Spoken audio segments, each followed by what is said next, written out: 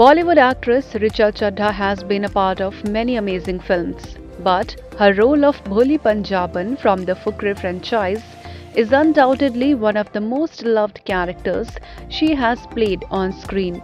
The popular movie franchise is considered among the cult classics of Indian cinema and has become huge hits for giving viewers a wholesome experience and made sure to deliver a burst of giggles.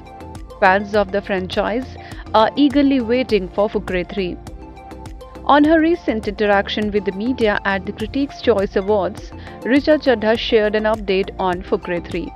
The actress said that shooting of the film has already started and she hopes that the audience will shower their love on Fukrey 3 as well, like they did on Fukrey and Fukrey Returns. चल रही है अभी तो shooting on going है, लोगों को पसंद आ रही है फिल्म.